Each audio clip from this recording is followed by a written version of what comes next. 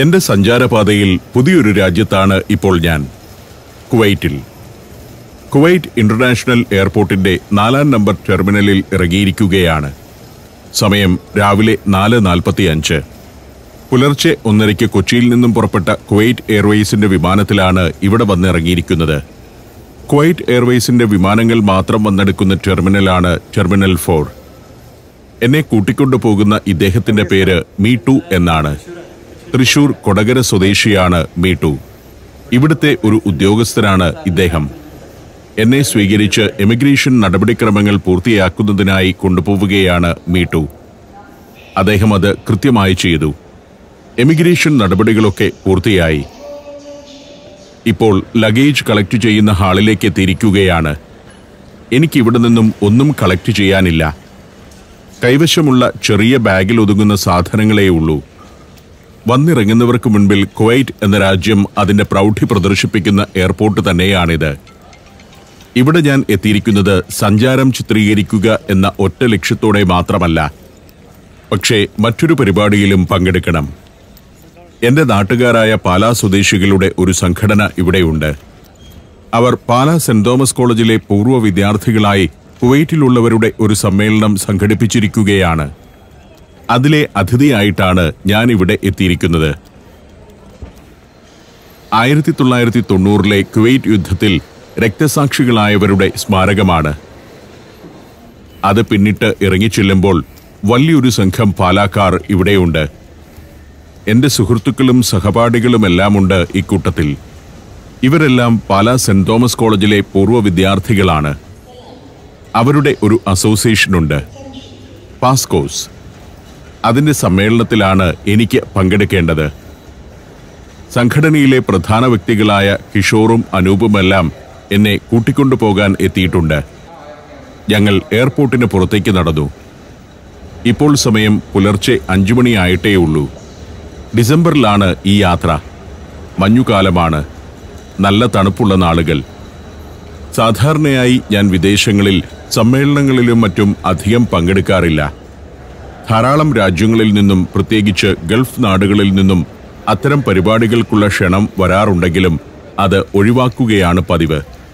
പക്ഷേ ഇവിടുത്തെ സമ്മേളനം ഒഴിവാക്കാൻ പറ്റാത്തതാണ്. ആ സമ്മേളനത്തിൽ പങ്കെടുക്കാൻ എത്തുന്ന വേളയിൽ കുവൈറ്റിൽ സഞ്ചാരവും ചിത്രീകരിക്കാമെന്ന് തീരുമാനിച്ചു. കുവൈറ്റിൽ ആദ്യമായാണ് ഞാൻ വരുന്നത്. ഇതെന്റെ 137ാമത് രാജ്യമാണ്. കുവൈറ്റ് എയർവേസിന്റെ മാത്രം ടെർമിനലാണ് ഈ ടെർമിനൽ 4 എന്ന് വ്യക്തമാക്കുന്ന ബോർഡ്. ആധുനിക എയർപോർട്ടുകളുടെ രൂപഭാവങ്ങൾ ഇങ്ങനെയാണ്.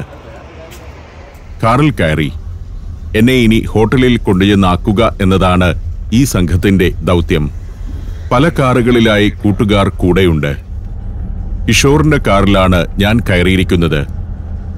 5 മണിയായെങ്കിലും പ്രകാശം പരന്നു തുടങ്ങിയിട്ടില്ല. ഇവിടെ ഒരു കൗണ്ടറിൽ പാർക്കിംഗ് ഫീസ് നൽകണം. അത് നേരിട്ടു തന്നെ നൽകുകയാണ്. ദുബായിലും മറ്റും ഓട്ടോമാറ്റിക് സംവിധാനത്തിലൂടെ ഡിജിറ്റലായാണ് ഇത്തരമിടങ്ങളിൽ പാർക്കിംഗ് ഫീസ് കളക്ട് ചെയ്യുന്നത്. എയർപോർട്ട് ടെർമിനൽ 4ന്റെ പാർക്കിംഗ് ഏരിയ, അതെല്ലാം പാതി ഇരുട്ടിൽ മുങ്ങി നിൽക്കുകയാണ്. ഇന്നലെ രാത്രിയിൽ കുവൈറ്റിൽ വലിയ മഴയായിരുന്നത്രേ. അതിനാൽ മൊത്തത്തിലൊരു നനവുണ്ട്. അപൂർവമായി ഗൾഫ് നാടുകളിൽ ലഭിക്കുന്നതാണല്ലോ മഴ. അത് ഞാൻ ഈ വരുന്ന ദിവസങ്ങളിലാണ് ലഭിക്കുന്നത്. മാത്രമല്ല, ഇന്നും നാളെയുമെല്ലാം മൂടിക്കെട്ടിയ അന്തരീക്ഷമായിരിക്കുമെന്ന് അറിയിപ്പുള്ളതിനാൽ സഞ്ചാരം ചിത്രീകരണം സംബന്ധിച്ച് എനിക്ക് ചെറിയൊരു ആശങ്കയുണ്ട്. പോകുന്ന വഴിക്ക് പല സമ്പന്ന ഗേഹങ്ങളും പുതിയ കാല നിർമ്മിതികളുമെല്ലാം കാണാം. 2018-ലെ കണക്ക് പ്രകാരം കുവൈറ്റ് എന്ന രാജ്യത്ത് ആകെയുള്ളത് 46 ലക്ഷം ജനങ്ങളാണ്. അതിൽ 18 ലക്ഷം മാത്രമാണ് കുവൈറ്റികൾ. 16 ലക്ഷം ഏഷ്യൻ വംശജർ ഇവിടെയുണ്ട്. ധാരാളം മലയാളികൾ വസിക്കുന്ന നാടാണ് കുവൈറ്റ്. ഗൾഫ് നാടുകളിൽ തന്നെ ഏറ്റവും അധികം മലയാളികളുള്ള ഒരു രാജ്യമാണിത്. ലോകത്തെ ഏറ്റവും നിരക്ക് കൂടിയ കറൻസിയുള്ള രാജ്യമാണ് കുവൈറ്റ്. ഒരു കുവൈറ്റ് ദിനാർ നമ്മുടെ 269 രൂപയ്ക്ക് തുല്യമാണ്. ചെറിയൊരു രാജ്യമാണിത്. 17,800 ചതുരശ്ര കിലോമീറ്റർ മാത്രമാണ് രാജ്യത്തിന്റെ ആകെ വിസ്തൃതി. അമീറി ഭരണം നടക്കുന്ന നാടാണ് കുവൈറ്റ്. എന്നാൽ പേരിന് ജനാധിപത്യമുള്ള അറബ് രാഷ്ട്രവുമാണ് ഇത്. ഇപ്പോൾ ഇടതുവശത്ത് കാണുന്നത് 360 മാൾ എന്ന വലിയൊരു ഷോപ്പിംഗ് മാളാണ്. അത് പിന്നിട്ട് യാത്ര തുടർന്നു. നല്ല അടിസ്ഥാന സൗകര്യങ്ങളുള്ള രാജ്യമാണ് കുവൈറ്റ്. ഇത് കുവൈറ്റ് ഇന്റർനാഷണൽ ടെന്നീസ് കോംപ്ലക്സ് ആണ്. പല ഔട്ട്ഡോർ ഇൻഡോർ കോർട്ടുകളുള്ള ഒരു കോംപ്ലക്സ്. മറ്റു മിക്ക ഗൾഫ് നാടുകളിലും എന്ന പോലെ കുവൈറ്റിലും അതിഗംഭീരമായ അടിസ്ഥാന സൗകര്യങ്ങളാണ് കാണാനാവുന്നത്. 8ഉം 10ഉം വരിയുള്ള പാതകളും പല നിലകളിലായി കടന്നുപോകുന്ന ഫ്ലൈ ഓവറുകളുമെല്ലാം ഒരു കാഴ്ച. നല്ല വൃത്തിയുള്ള പാതയോരങ്ങൾ, കൃത്യതയോടെ സ്ഥാപിച്ച സൈൻ ബോർഡുകൾ, വൃത്തിയും വെടുപ്പും അടുക്കും ചിട്ടയുമുണ്ട്. കുവൈറ്റിലാണെങ്കിലും ദുബായിലാണെങ്കിലും സൗദി അറേബ്യയിലാണെങ്കിലും ഇതുതന്നെയാണ് കാഴ്ച. ഇതിന്റെയെല്ലാം നിർമ്മാണത്തിനും ഡിസൈനിങ്ങിനും പിന്നിൽ മലയാളികൾക്ക് വലിയ പങ്കുണ്ടെന്നതാണ് അഭിമാനകരമായ ഒരു കാര്യം. കാർ ഓടി എനിക്ക് താമസിക്കാനുള്ള റാഡിസൺ ബ്ലൂ ഹോട്ടലിന്റെ കോമ്പൗണ്ടിലേക്കെത്തി. കടൽ തീരത്തുള്ള ഒരു ഹോട്ടലാണിത്. പുലർച്ചെ 5 മണി കഴിഞ്ഞ നേരമായതുകൊണ്ടും തണുപ്പുകാലമായതുകൊണ്ടും പരിസരം വിജനമാണ്. ലോബിയിലേക്ക് കടന്നപ്പോൾ അവിടെയും ആരെയും കാണുന്നില്ല. കൗണ്ടറിൽ 1-2 പേരുണ്ട്. എന്റെ സഹപാഠിയും ബാല്യകാല സുഹൃത്തുമായ അനൂപാണിത്.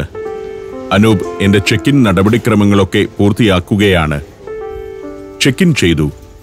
കൂട്ടുകാരെയൊക്കെ തൽക്കാലം പറഞ്ഞയച്ചു. രാവിലെ 9 മണിയാകുമ്പോൾ വന്നാൽ മതിയെന്നും അതുവരെ എനിക്കൊന്നുറങ്ങണമെന്നും അവരോട് പറയുകയായിരുന്നു. 9 മണിക്ക് സുഹൃത്തുക്കൾ എത്തിയാൽ അവരോടൊപ്പം നഗരത്തിൽ സഞ്ചരിച്ച് കുറെ ചിത്രീകരണം നടത്താനാണ് തീരുമാനം. നാളെ വൈകിട്ടാണ് സുഹൃത്തുക്കൾ സംഘടിപ്പിച്ചിരിക്കുന്ന സമ്മേളനം. എനിക്കായി നീക്കിവെച്ച മുറിയിലേക്ക് കയറി ചെന്നു.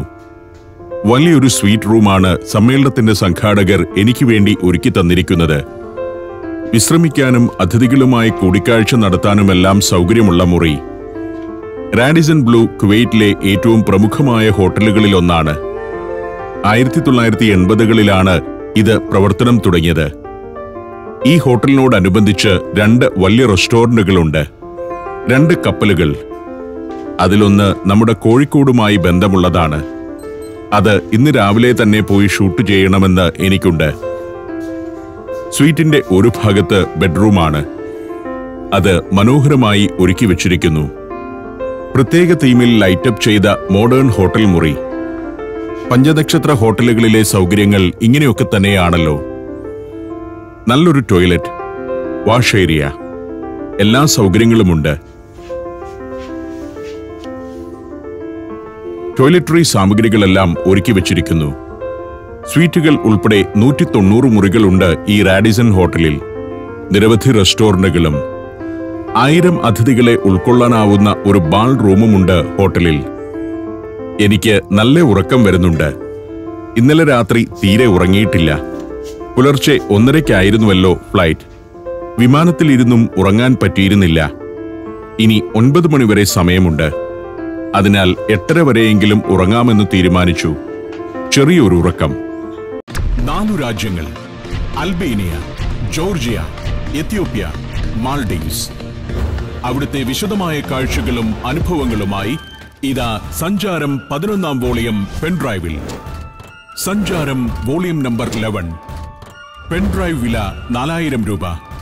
ഫുൾ HDയിലുള്ള ഈ അപൂർവ ദൃശ്യയാത്രാ വിവരണ ശേഖരം സ്വന്തമാക്കാൻ 99544422 എന്ന നമ്പറിലേക്ക് സഞ്ചാരം എന്ന് SMS ചെയ്യൂ. 8:30 റെഡിയായി ഹോട്ടലിന്റെ ലോബിയിലേക്ക് എത്തുമ്പോഴേക്കും ഒരു മലയാളി എന്നെ സ്വീകരിക്കാൻ എത്തിയിട്ടുണ്ട്. ഇത് ജോസ് ജോസഫ്. ഈ ഹോട്ടലിലെ ഒരു മാനേജറാണ് ജോസ് ജോസഫ്. അദ്ദേഹം ബ്രേക്ക്ഫാസ്റ്റിനായി എന്നെ കൂട്ടിക്കൊണ്ടു പോവുകയാണ്. കൂത്താട്ടുകുളംകാരനാണ് ജോസ് ജോസഫ്. ചൈനീസ് റെസ്റ്റോറന്റ് ഉൾപ്പെടെ പല ഭോജനശാലകളുണ്ട് ഇവിടെ. അതിലൊന്ന് ഞാൻ നേരത്തെ പറഞ്ഞ ഒരു കപ്പലാണ്.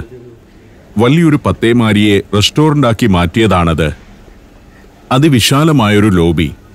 അതിലൂടെ ബ്രേക്ക്ഫാസ്റ്റ് വിളമ്പുന്ന റെസ്റ്റോറന്റിലേക്കാണ് ചെല്ലുന്നത്. ഇവിടെയാണ് ബ്രേക്ക്ഫാസ്റ്റ് ഒരുക്കിയിരിക്കുന്നത്. നിരവധി വിഭവങ്ങൾ അതിഥികളെ കാത്തിരിക്കുന്നു. ഇതിനോടെല്ലാം നീതി പുലർത്താനാവില്ല എന്നതാണ് പ്രശ്നം. വളരെ ചെറിയ തോതിലുള്ള ബ്രേക്ക്ഫാസ്റ്റാണ് എൻ്റെ ശീലം. ഞാൻ ബ്രേക്ക്ഫാസ്റ്റ് കഴിച്ചപ്പോഴേക്കും ജോസ് ജോസഫ് വീണ്ടും എത്തി. എൻ്റെ അയൽനാട്ടുകാരൻ എന്നു തന്നെ പറയാം. എൻ്റെ നാടായ മരങ്ങാട്ടുപള്ളിയിൽ നിന്നും ഏതാണ്ട് 15 കിലോമീറ്ററേ ഉള്ളൂ ജോസ് ജോസഫിന്റെ കൂത്താട്ടുകുളത്തേക്ക്. ഇനി പുറത്തേക്ക് നടക്കുന്നത് ഈ ഹോട്ടലിലെ ലോകപ്രസിദ്ധമായ പത്തേമാരി റെസ്റ്റോറന്റ് കാണാനാണ്. അൽ ബൂം എന്നാണ് അതിന്റെ പേര്. കടൽ തീരത്താണ് ഹോട്ടലിന്റെ സ്ഥാനം. 2 പത്തേമാരികൾ ഇവിടെ കിടപ്പുണ്ട്. അങ്ങേയറ്റത്ത് ഒരു വലിയ പത്തേമാരി, ഇവിടെ മറ്റൊന്നും. ഈ കിടക്കുന്നതാണ് അൽ ബൂം റെസ്റ്റോറന്റ് പ്രവർത്തിക്കുന്ന പത്തേമാരി. അപ്പുറം കാണുന്ന വലിയ പത്തേമാരി അൽ ഹാഷിമി എന്നറിയപ്പെടുന്നു. വലിയൊരു ബാങ്ക്വറ്റ് ഹാളാണ് അതിനുള്ളിൽ. അൽ ബൂം ആകട്ടെ പൂർണ്ണമായും ഒരു റെസ്റ്റോറന്റാണ്. അൽ ബൂമിനകത്തേക്കാണ് ഞങ്ങൾ ആദ്യം കയറി ചെന്നത്. തടികൊണ്ട് മാത്രം നിർമ്മിച്ച മനോഹരമായ ഒരു പത്തേമാരി. പ്രധാന വാതിൽ കടന്ന് അകത്തേക്കു കയറി. കേരളത്തിലെ തച്ചന്മാർ കരവിരുതിൽ തീർത്ത ഒരു വിസ്മയം. തേക്കിൻ തടിയുടെ ധാരാളിത്തം. 1979 കോഴിക്കോട്ട് ബേപ്പൂരിൽ നിർമ്മിച്ച ഉരുവാണിത്. 20-ാം നൂറ്റാണ്ടിന്റെ തുടക്കം വരെയും കേരളവും ഗൾഫ് നാടുകളും തമ്മിൽ നിലനിന്ന വാണിജ്യബന്ധം ഇത്തരം ഉരുക്കളിലൂടെയായിരുന്നു. ബേപ്പൂരിലെ നാരായണൻ എന്നു പേരുള്ള ആശാരിയുടെ നേതൃത്വത്തിലായിരുന്നു ഇതിന്റെ നിർമ്മാണം. ഇപ്പോൾ അതിഗംഭീരമായ ഒരു റെസ്റ്റോറന്റാക്കി ഇതിനെ മാറ്റിയെടുത്തിരിക്കുന്നു. ധാരാളം സെലിബ്രിറ്റികൾ എത്തുന്ന കുവൈറ്റിലെ ഏറ്റവും ആഡംബരപൂർണമായ റെസ്റ്റോറന്റുകളിലൊന്നാണിത്. ആദ്യകാലത്ത് ഹോട്ടലിന് അലങ്കാരമായി കിടന്ന ഉരുവിനെ 1982 മനോഹരമായ ഒരു റെസ്റ്റോറന്റാക്കി മാറ്റുന്നത്. അക്കാലത്ത് കുവൈറ്റിലെ തന്നെ വലിയൊരു ആകർഷണമായിരുന്നു ഈ ഉരു. ഇത് വന്നത് കോഴിക്കോട്ട് നിന്നാണെങ്കിലും നമുക്കൊരു പത്തേമാരിയെ കേരളത്തിലെവിടെയും ഈ വിധത്തിൽ പ്രദർശിപ്പിക്കാൻ കഴിഞ്ഞിട്ടില്ലല്ലോ എന്നാണ് ഇതിലൂടെ നടക്കുമ്പോൾ ഞാൻ ചിന്തിക്കുന്നത്. ഞാൻ കേരളത്തിലെ ടൂറിസം അധികൃതരോട് പറയാറുള്ള ഒരു കാര്യം, പത്തേമാരി നിർമ്മാണത്തിലൂടെ ലോകപ്രശസ്തമായ ബേപ്പൂരിലെങ്കിലും ഇത്തരമൊരു പത്തേമാരി റെസ്റ്റോറന്റാക്കി മാറ്റണം എന്നാണ്. ഒരു ജീവനക്കാരൻ എന്നെ പത്തേമാരിയുടെ മുകളിലേക്ക് കൊണ്ടുപോയി. മുകൾ നിലയിൽ ഒരു ലോബി പോലെയാണ് ഒരുക്കി വെച്ചിട്ടുള്ളത്. ആളുകൾക്ക് ഹുക്ക വലിച്ചും സുലൈമാനി കുടിച്ചും സംസാരിച്ചിരിക്കാവുന്ന ഒരിടം. ഭക്ഷണം കഴിക്കാനല്ലാതെ ആളുകൾ വിശ്രമിക്കാനെത്തുന്ന ഒരിടമായിരിക്കണം ഇത്. 6 മുതൽ 8 വർഷം വരെ വേണ്ടിവന്നു ഈ ഉരുവിന്റെ നിർമ്മാണം പൂർത്തിയാവാൻ. ജീവനക്കാരൻ ഒരു ചില്ലുവാതിൽ തുറന്നു തന്നു. ഇവിടെ നിന്നും ഉരുവിന്റെ അപ്പർ ഡെക്കിലേക്ക് ഇറങ്ങാം. ഇവിടെ ഒരു ഓപ്പൺ റെസ്റ്റോറന്റ് ആണുള്ളത്. ഉരുവിന്റെ പ്രധാന പായ്മരം ഇവിടെയാണ്. ഒരു ഭാഗത്ത് ബീച്ച് കാണാം. Radisson ബ്ലൂവിന്റെ beach area. കടലിലേക്ക് തള്ളി നിൽക്കുന്ന ഒരു ഭാഗത്താണ് ഹോട്ടൽ. ആകെ മൂടിക്കെട്ടിയ ഒരു അന്തരീക്ഷം. നേരെ മുന്നിൽ കാണുന്നതാണ് അൽ ഹാഷിമി എന്ന വലിയ പത്തേമാരി. അത് വിപുലമായ ഒരു ബാങ്ക്വറ്റ് ഹാളാണ്. അതിനകത്ത് പിന്നീട് കയറാമെന്നാണ് തീരുമാനം. മനോഹരമായ ബീച്ച്. തൊട്ടപ്പുറം വേറെയും ഹോട്ടലുകളുണ്ട്. ഈ തീരം മുഴുവൻ മികച്ച ഹോട്ടലുകളുടെ ഭാഗമാണ്. അന്തരീക്ഷം മൂടിക്കെട്ടി നിൽക്കുന്നതിനാൽ ബീച്ചിന്റെ സൗന്ദര്യം പൂർണ്ണതയോടെ കാണാനാവുന്നില്ല. പത്തേമാരിയുടെ അപ്പർ ഡെക്കിൽ യഥാർത്ഥമായ സംവിധാനങ്ങൾ കാണാം. ഇതാണ് വീൽ ഹൗസ്. ക്യാപ്റ്റൻ ഇവിടെ നിന്നാണ് ഉരുവിനെ നിയന്ത്രിക്കുക. ബേപ്പൂരിൽ നിർമ്മിച്ച ഈ ഉരു കടലിലൂടെ ഓടിച്ചു തന്നെയാണ് ഇവിടെ കുവൈറ്റിന്റെ തീരം വരെ എത്തിച്ചത്. 40 വർഷത്തിലേറെയായി ഇത് ഇവിടെ കിടക്കുന്നുണ്ട്. സമയാസമയങ്ങളിൽ കൃത്യമായ അറ്റകുറ്റപ്പണികൾ നടത്തി ഉരുവിനെ സംരക്ഷിച്ച് നിലനിർത്തിയിരിക്കുകയാണ്.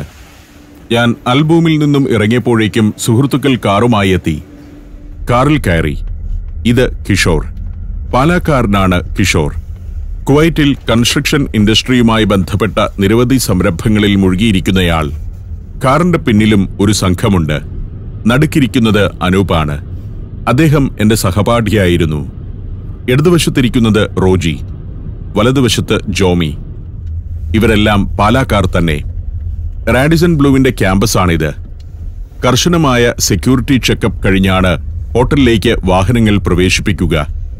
VVIPകളും മറ്റുമാണ് ഹോട്ടലിൽ അതിഥികളായി ഉണ്ടാവുക എന്നതാണ് കാരണം. അതുകൊണ്ട് തന്നെ വെറുതെ ആളുകൾ ഹോട്ടലിലേക്ക് പ്രവേശിക്കാൻ അനുവദിക്കില്ല.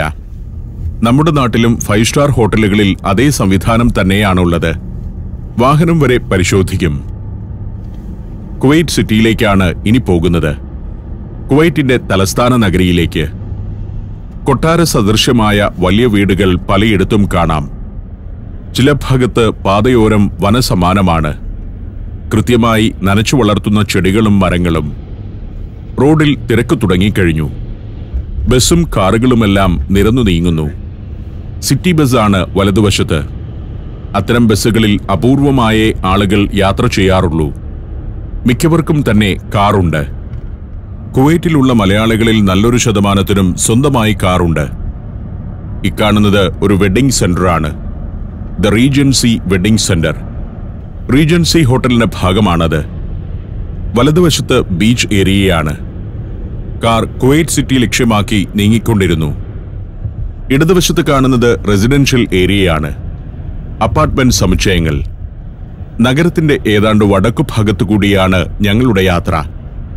ബീച്ച് ഫ്രണ്ട് ആയിട്ടുള്ള റെസിഡൻഷ്യൽ ഏരിയയാണ് ഇവിടം. പല വലിപ്പവും രൂപവുമുള്ള അപ്പാർട്ട്മെന്റ് കോംപ്ലക്സുകൾ.